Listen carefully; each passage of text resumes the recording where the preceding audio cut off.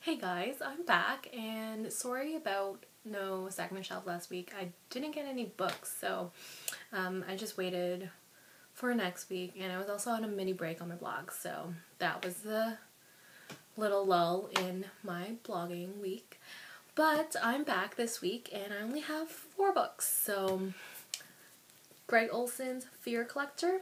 I'm going to be on the blog tour by Jane Booknerd, and I'm really excited because Gregg is thought to be a hauntingly beautiful written author, so I was just like really excited to get on this tour, so thanks Jane. And I'll be on the blog tour for Breaking Point by Kristen Simmons, and this is an extra copy. I realized I also requested it from the publisher, so I have to.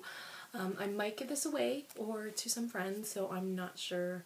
But I'm really excited to find out what happens. I really like my dystopia, so hey, thanks Jane. I'm also on the blog tour for RazOrbill Canada's Prodigy by Maria Liu. This is my second copy. I have no idea why I got this one. Really excited. This is going to be sometime in the end of January, so I'm not sure. And the last book, which I'm really excited, is Paper Valentine by Brenna Yovanoff.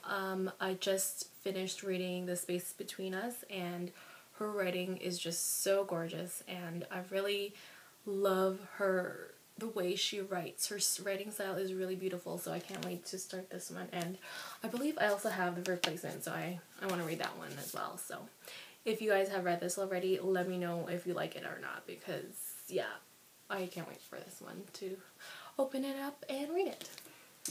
So yeah, short and sweet. This is my book haul for this week. I will see you guys next week. Bye guys.